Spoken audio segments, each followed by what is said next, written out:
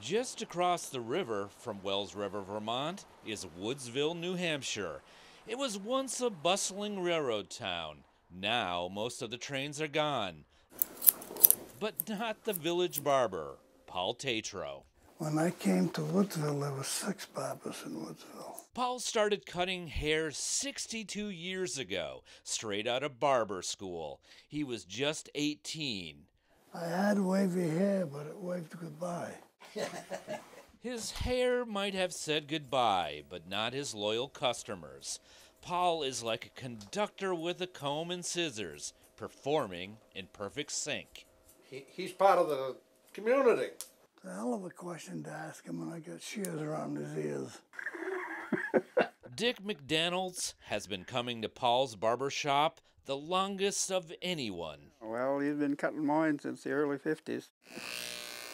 Dick, a former dairy farmer, got his ears lowered a week ago. He came in to say hi and talk about politics. The New Hampshire primary is on his mind.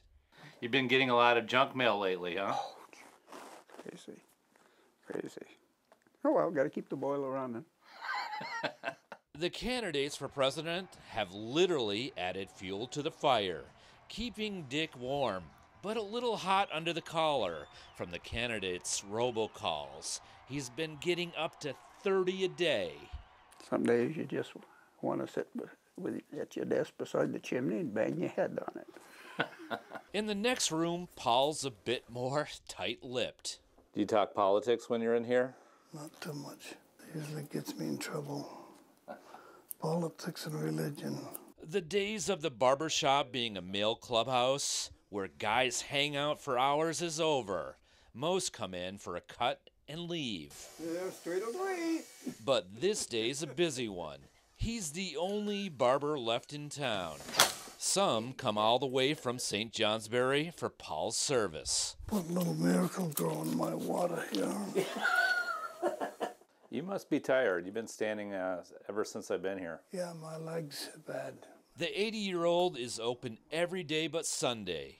Work is his oasis. His wife, Lorraine, died 7 years ago. Life goes on. A haircut goes for $14, a far cry from the 75 cents he charged when he first opened. But Paul's quick to say, an ice cream cone ain't a nickel anymore. It's time for a break. Put a sign on the door, lock it, turn the pole off, and that's it. Paul will be back after lunch. He's not sure how long he'll continue. It depends on his health. One day at a time. A super senior with scissors. Perhaps a cut above the rest. Joe Carroll, Channel 3 News, Woodsville, New Hampshire.